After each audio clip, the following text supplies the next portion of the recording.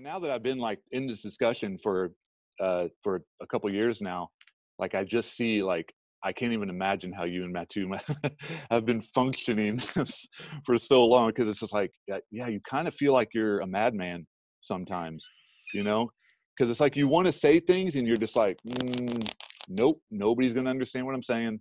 I'm just Yeah. gonna look insane, so just gonna just buckle down and log on Facebook and Yeah, but in a way I think it was good because for the years, I would say the like almost 20 years that we were working on this on our own and thinking about it, I also was constantly trying to formulate ways to at least address this, with right.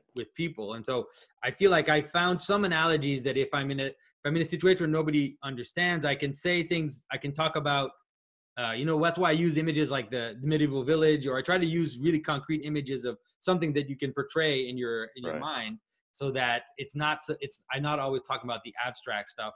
And I Right. always try. One of the things I try to do is if I'm talking to somebody who doesn't know a lot about symbolism, without talking about symbolism directly, what I try to do is I'll in the discussion I'll shift between the individual and the communal level while I'm speaking. So it's like I'm talking about something, and then all of a sudden I'll switch to a higher level of existence, Right. and then come back.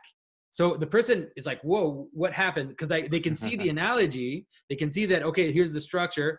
I'm talking about something, and all of a sudden I'll talk about a body in terms of a city or in terms of a larger being, and then I'll Right. come back down to the person. Then maybe I'll go even higher. And Mm. so it's like I'm not telling you about symbolism. I'm actually taking you by the hand, and I'm gonna take you to these little spark moments where you can see the connections yourself. Right. Hopefully that'll spark your curiosity to then go further. But so Yeah, yeah, that's it's been not easy to talk about this stuff. it's not easy. Yeah, but it's fun though. It's fun because I also like I try to introduce my kids to it a little bit, and they're just like, "Sure, Dad, whatever."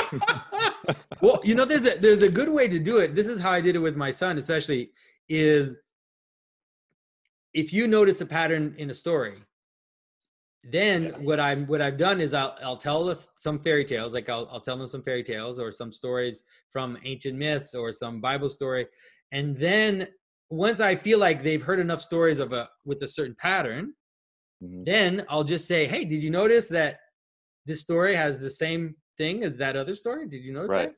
Like, do you notice that the easiest one is the idea of going down somewhere and coming back up. And you say, hey, do you notice how they go down and come back up, or that there's this movement? And so he'll go, yeah, yeah, yeah. And so, hey, what other story has that? Think about it. What other story has that? And then think about it. And now my son he's pretty good at identifying things sometimes that I didn't even notice. He's like, hey, Oh Dad, yeah. did you notice that? I'm like, oh, wow, not bad. Yeah.